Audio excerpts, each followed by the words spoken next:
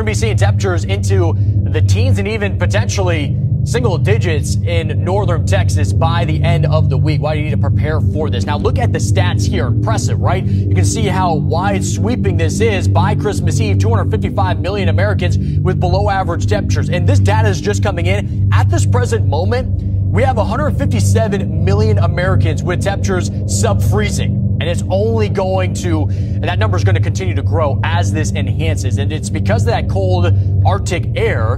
This is why we have those warnings out ahead of this. So we have the wind chill warnings in effect for Big Sky country through the Dakotas, Wyoming, down into Nebraska, where it's downright dangerous to be outside. We talk about frostbite, any exposed skin, and then you have the potential for hypothermia. This is why. Look by the morning time later on, 40 degrees, negative 40 degrees in Bismarck.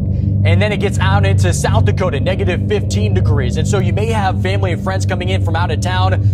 They need to be weather aware. You don't want to be outside. It doesn't matter. I know if you're a local and you're used to this type of weather, this is unprecedented. You want to stay inside and stay warm. This Arctic blast, guys, is going to be real. It's going to affect most parts of the country. Make sure that you take care, be safe. Make sure you check on the elderly and those that need help, and make sure you take care of your pets and animals. Continue to prepare, and as always, be blessed.